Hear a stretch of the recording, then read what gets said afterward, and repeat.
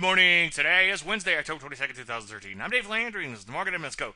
Well, the piece of decent day here, up a little bit more than half percent. This is enough to keep them at all-time high. So far, so good. Take a look at NASDAQ all over the place. It did close a little bit higher in here, and that's enough to keep it at multi-year highs. Better than poking the eye, I suppose. Some of these areas that were left for dead, like the drugs, came all the way back and are now making new highs in here. This is why you don't want to rush out and short a market when it's at or near new highs. Take a look at the metals. They were kind of trading sideways in here, down at low levels. Now they're beginning to break out too. So far, so good. Most areas are improving. Within the metals, aluminium, super strong. Copper and steel, also strong there. Transport's banging out new highs in here, and anything technology related, or most anything, I should say, as you'd expect from NASDAQ strong, also at new highs. Hey, take a look at bonds. New marginal highs here. Low interest rates and stocks going higher. That's a winning combination. Any questions? As usual, Dave at DaveLandry.com. I'm Dave Landry, and you just heard Market a Minute.